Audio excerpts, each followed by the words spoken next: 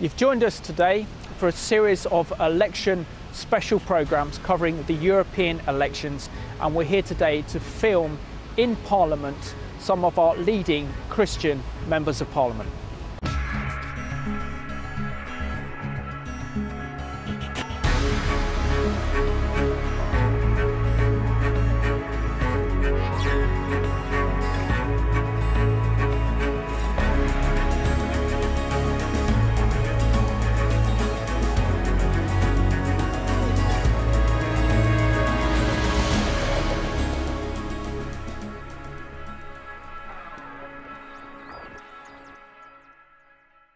Here I am today in Parliament, and this is an interview with Stephen Timms MP and also Shadow Minister for Employment. Stephen, it's a great pleasure to have you on this special programmes we're doing for the European elections. As a leading Christian here in the British Parliament, what are some of the challenges and difficulties you face being a Christian? I think for all of us who are Christians in Parliament, it's our faith that shapes everything that we do, the way we think about the problems that we're grappling with. It's what motivates and inspires us. So I would really point to the motivation that comes from faith more than challenges. I think, of course, all of us face challenges, but I think what's really important is putting what we believe into practice in our political work, and that's what I and many of my colleagues are seeking to do. You are currently the Shadow Minister for Employment under the leadership of Ed Miliband. How has the Labour Party changed under his leadership in comparison to Gordon Brown, who was Prime Minister, and you also served as a Minister of State? Yes, I was a minister under Tony Blair, including a period in the cabinet under Tony Blair and under Gordon Brown as well. I think what's really changed is the economic backdrop. We've seen the huge economic crisis, probably the worst since the 1930s, arguably worse than that in some respects. And that has dramatically changed the political landscape, and it's changed our party's responses and our party's programme as a result. We're in the middle of a very serious cost of living crisis now. People have got worse off since 2010. And so addressing that, changing things for the better for very large numbers of people who are really struggling to make ends meet now, that's at the heart of our party's programme. And of course that's very different to the sort of concerns we were grappling with 10 or 15 years ago. Here we are today discussing the European Parliamentary elections, and many people would ask, why bother to vote? Why are these elections so important, and why do these elections matter?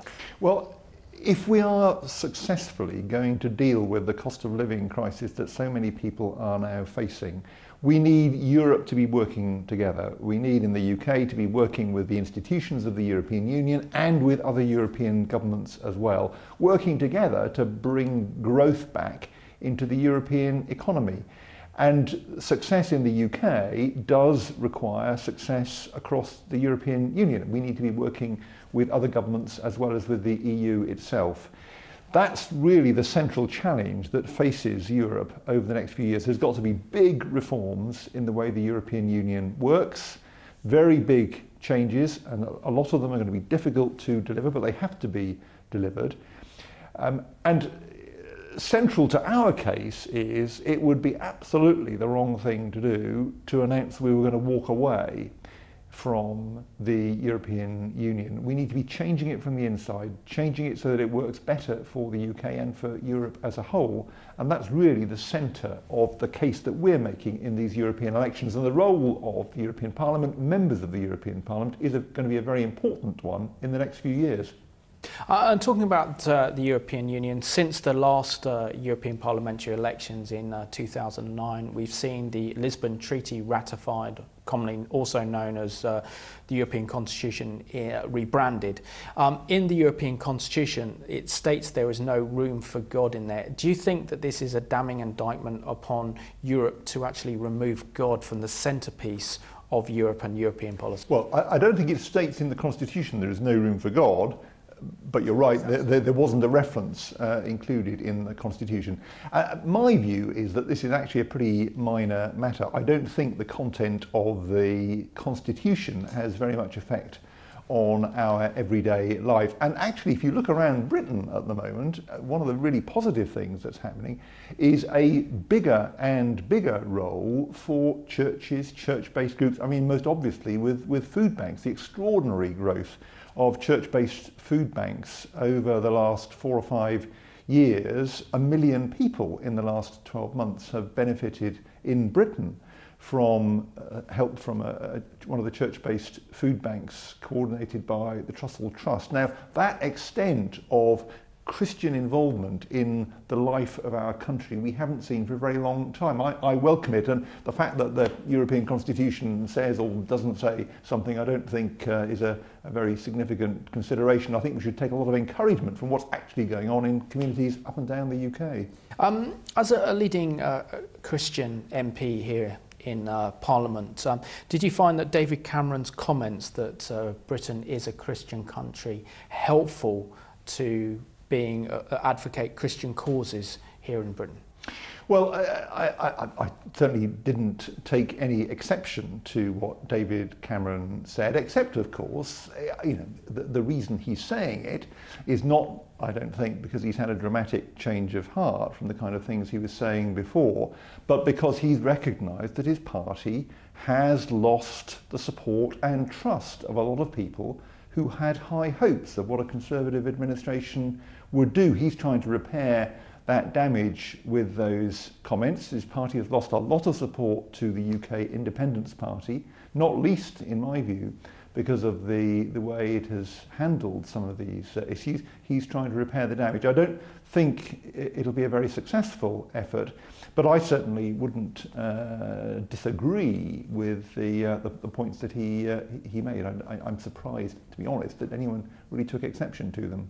But some people do. There's been a lot of discussions, particularly through our mainstream media, on the whole issue of whether Britain should be a member of the European Union or not. I know that David Cameron said that if the Conservatives are re-elected, he will offer the British people the chance to have a referendum in 2017. What's your party's position on Europe, and will you give the British people an opportunity to decide whether they want to remain as part of the EU?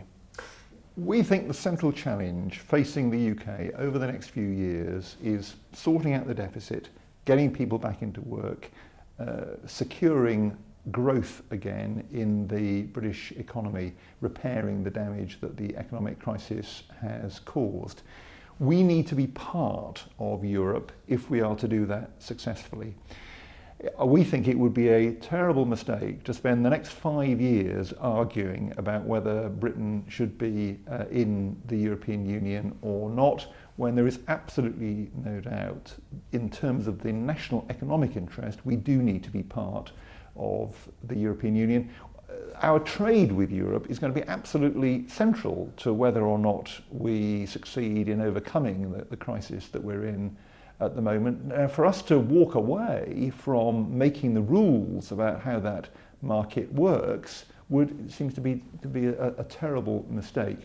Now, we have said that if there was to be a proposal for the transfer of additional powers from the British Parliament to the European Union, then in that instance we would ensure that there was a referendum before we accepted that proposal. But we're not expecting that over the next few years. And just as, you know, if you look at Scotland at the moment, where the whole of politics is really paralysed by the arguments about whether Scotland should be part of the United Kingdom, I don't think, my view is that Scotland, I hope, will remain in the United Kingdom. But equally, I don't want our politics in the UK as a whole to spend years over a rather fruitless argument about whether we should be in the European Union or not, when the national economic interest clearly demands that we should be. We should change the European Union. There's a lot of work to be done, but walking away, I think, would be a terrible mistake. But are we not reaching a time where we've seen major shifts in power in terms of British sovereignty given to European institutions, the European Commission, and are we not moving closer and closer towards a federal Europe? And if that's the case, then isn't it up to the British people to decide, or even the people of Europe, whether this is a vision that they want to be participators? Well, I certainly don't want to be part of a federal Europe, and the Labour Party doesn't want to be part of it. But there are very big changes going on in the world. You know, a few years ago, we had the fourth biggest economy in the world here in the UK.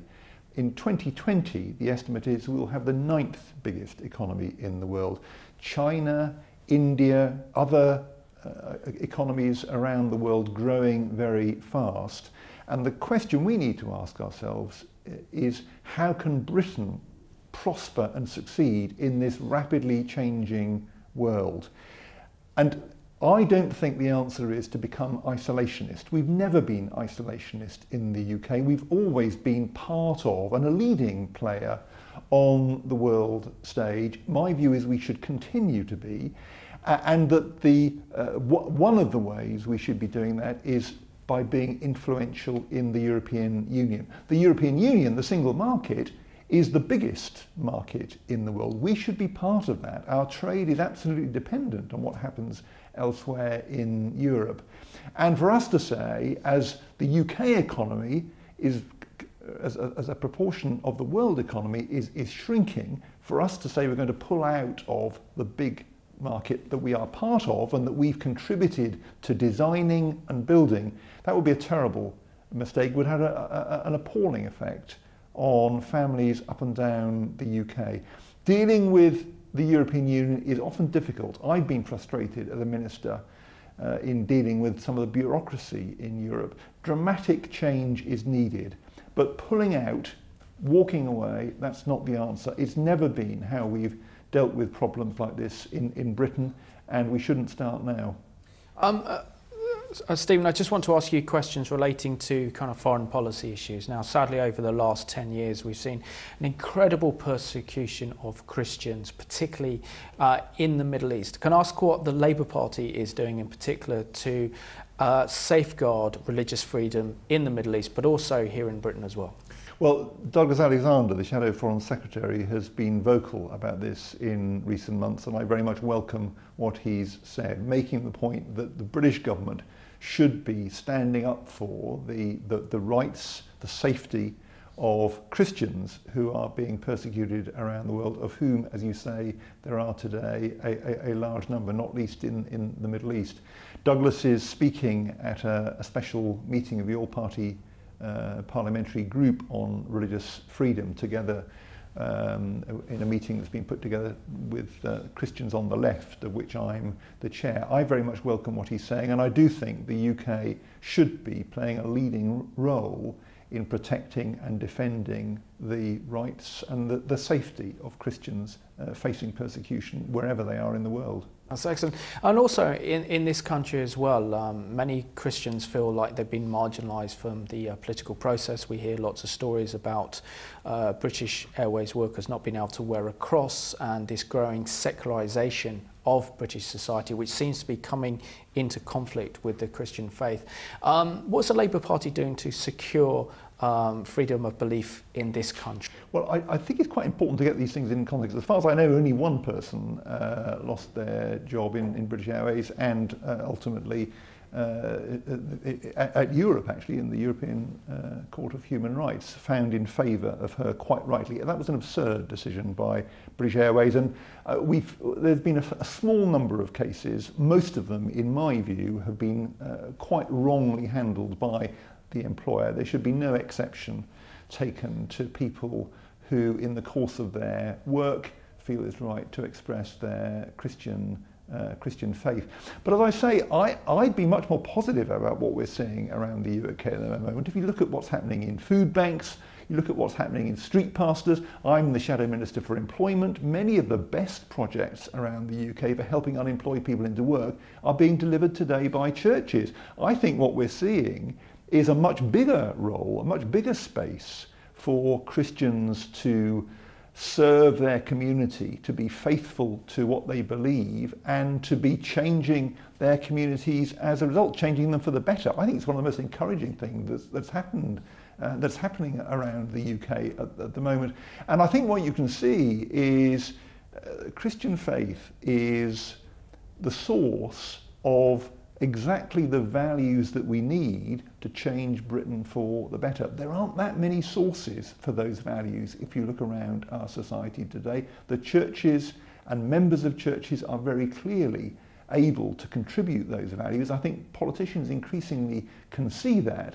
And I think we should celebrate the fact that the influence and the role of churches and believers in Jesus Christ is one that's growing at the moment, not diminishing. Of course, there are people, as you rightly say, who are very upset about this and are very vocal in their criticism of it. But the truth is they're a tiny number. They make a lot of noise, but they're a tiny number. And the reality, in my view, is that those people, frankly, are on the wrong side of history.